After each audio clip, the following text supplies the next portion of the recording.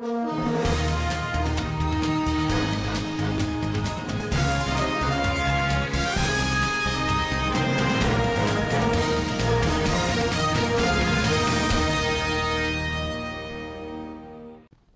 Bello Muhammad Matolle Maradun condemns attack on his person over the recent arrest of some people in the state.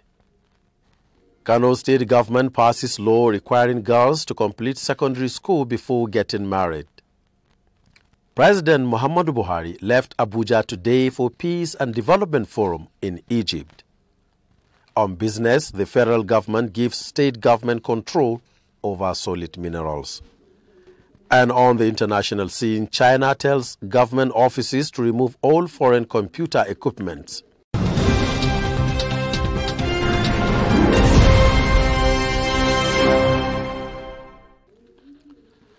Welcome to Standard Voice Television News. My name is San Ahmed Sambo. Sokoto State Government is poised to bankroll 1,000 graduates in the state with 2 billion naira rolling loan to enable them participate in a pilot farming and products marketing scheme that will be supported by the flour mills of Nigeria. Governor Aminu Waziri Tambol of Sokoto State revealed this during a meeting with the management of the flour mills of Nigeria in the organization's head's office in Lagos on Monday. The governor observed that the state will invigorate its long-standing partnership with FMN with a view to deepening the existing relationship so that farmers in the state would improve on their yield, generate more income, create more jobs so that the state and the country would benefit. According to the governor, each and every beneficiary of the revolving loan scheme will be expected to cultivate value chain crops of soybeans, wheat, sesame, other exports commodities such as gum arabic, hibiscus, as well as garlic on a 500 hectares piece of land in different parts of Sokoto State. Governor Tambol said once the graduates are brought on board, the traditional farmers will also key into the scheme to expand its scope and relevance in the state. He said already the state government is working on 4 major irrigation schemes which it hopes to utilize to fast-track partnership between it and the FMN and the drive to produce and market export crops from the state. In his address during the visit, Chairman of the FMN, John Comansos, he said already the state government is working on 4 major irrigation schemes which it hopes to utilize to fast-track partnership between it and FMN in the drive to produce and market export crops from the state. In his address during the visit, Chairman of the FMN, John Comansos, emphasized that the company is desirous of further collaboration with Sokoto State government in areas of soybeans, maize, seeds and irrigation, as well as development of wheat seeds varieties in the blending and distribution of fertilizers. Kano State government has entered into a fresh 5-year partnership with French government in the areas of scholarship, staff training and development, student exchange program, and research as part of efforts to boost educational development in Kano State. Worried by the sliding fortunes of education in the state government has embarked on a fresh move that will change the narrative and reposition the sector for optimal delivery and qualitative service in state and the country as a whole at the tertiary level. Under the arrangement to return the alien sector on the path of reckoning, the sector has begun to witness aggressive funding, renovation of existing schools and construction of new ones, and improved learning output through massive training and retraining of teachers and capacity development for lecturers at the tertiary institutions. According to the news report, the state government had recently, under Governor Abdullahi Umar Ganduje of Kano State, launched the free and compulsory education program to ensure that every child of school age in the state has unfettered access to quality education in this century. Already, no fewer than 52 mega schools are to receive direct funding from the government to actualize the free education program of Kano State government. Similarly, under the free and compulsory education program, the government had expressed the possibility of engaging and integrating the Tsangaya Islamia schools into the main education curriculum of Kano State. In view of this, uniforms and other learning and teaching facilities had already been distributed by government to some Almajiri children as part of effort by Governor Abdullahi Umar Ganduje's administration to integrate the children into free and compulsory education program.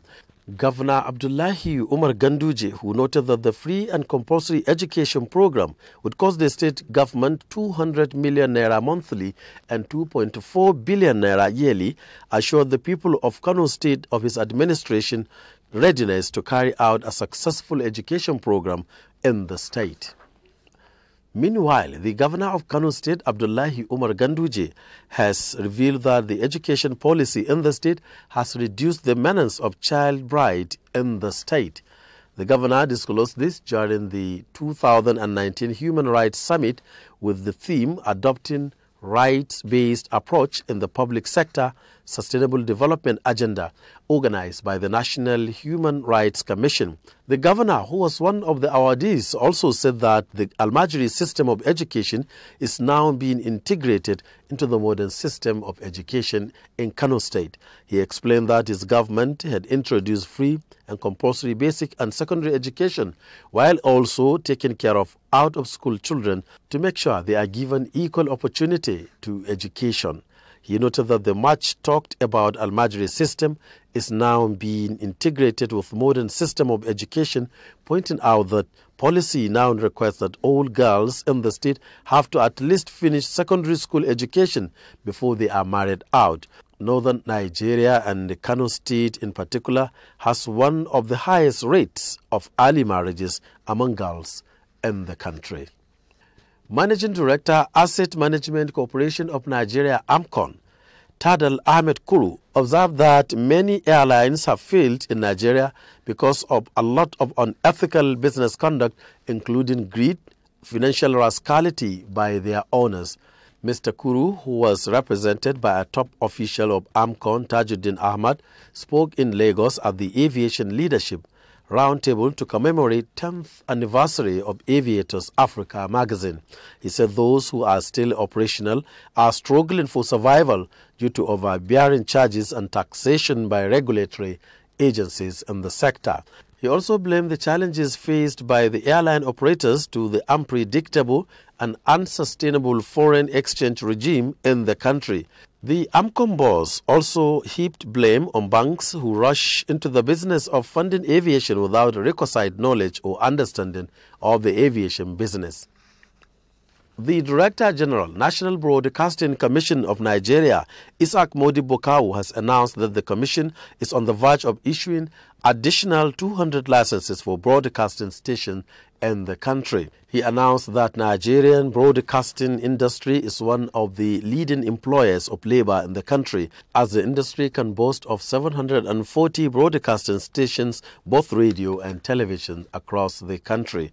Mr. Kau said this while speaking at the 5th year anniversary of the Fresh Insight newspaper held at Banquet Hall opposite Government House, Ilorin.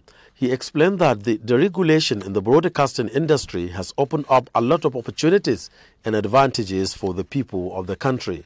The NBC boss disclosed that the commission is currently processing additional 200 licenses for another set of broadcasting stations in the country, which will further increase the number of existing figures.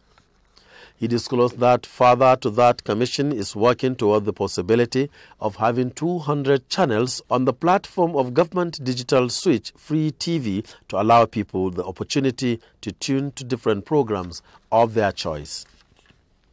President Muhammadu Buhari has today left Abuja for Aswan, Egypt to attend Peace Development Forum in Egypt. The president is being accompanied by the Egyptian ambassador to Nigeria, Assem Habafi El Sefi, Governor Ahmadu Fintiri of Adamawa State, Godson Obaseki of Edo State, and Maimala Buni of Yobe State as they departed Nnamdi Azikiwe International Airport Presidential Wing. Wives of the 36 states governors have been commended for the role they play in reducing the spread of maternal and child mortality in Nigeria. The commendation was made by the First Lady of Nigeria, Mrs. Aisha Muhammadu Buhari, during a mid-term peer review session on Governor's Wife Advocacy Coalition held at the State House, Abuja. Mrs. Aisha Buhari said they realized the need to aggressively address the issue to avoid a situation where women will have to choose whether to give birth to a child or stay alive. The First Lady expressed her excitement over their performance, leading to several interventions for the improvement of maternal and child health in their various states, including the tracking down efforts of the wives of local government chairmen, complementing the effort of the government in their state. She said, as women, mothers, they understand better than anybody the problems and the challenges being faced by the women and children in the society. Governor Bello Muhammad Matolle Maradun of Zamfara State has condemned the attack on his persons over the recent arrest of some people in the state. Governor Matolle, who denied having any hand in the arrest, warned mischievous elements in the state to desist from alluding the arrest of the offenders to his office. Governor Matolle warned any offender who finds himself in coalition cause with the law of the land to courageously face his travels with the law and desist from the blame games on the office of the governor or his person. In a press statement signed by the Special Advisor to the Governor on Media and Communications, Honorable Zailani Baffa, said the attainment of peace in Zamfara State, some people of the state and Nigeria have indulged themselves in making inflammatory statements and sometimes actions aimed at undermining the peace effort. He added that those arrested and taken to court willingly broke the law and were apprehended by the agents of the law, not by Governor Bello Matawalle. It could be recalled that the security operatives in the state had arrested and prosecuted 2 aides of former Governor Abdul Aziz Yari over some unguarded security comments. The security operatives have since demanded that the suspect lead them to the bush where over 3 million weapons are alleged to have been hidden. For business news, Mariam Aminu is standing by. Mariam, if you are ready, you are on.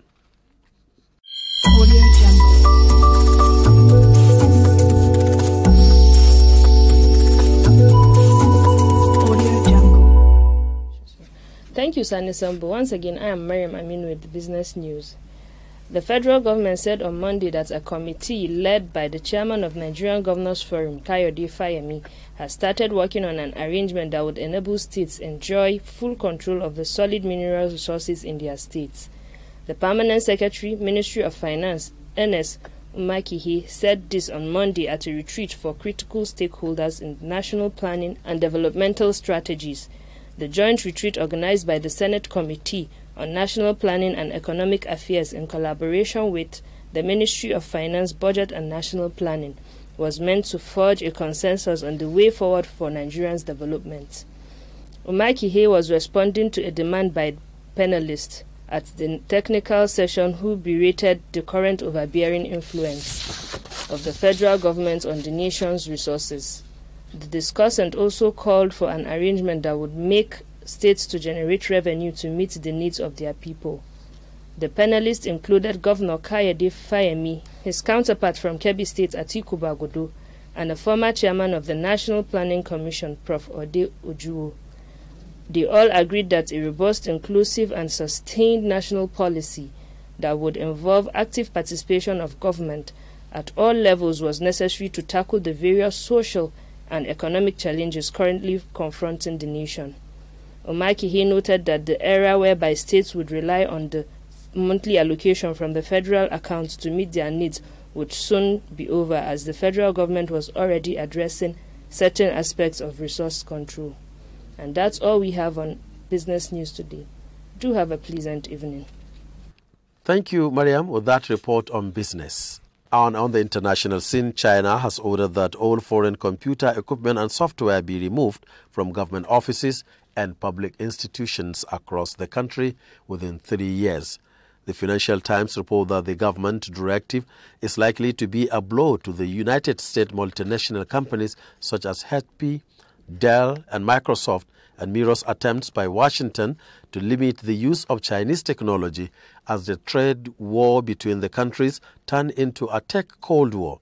The Trump administration banned U.S. companies from doing business with Chinese telecom companies, while Google, Intel, and Qualcomm announced they would freeze cooperation with Huawei.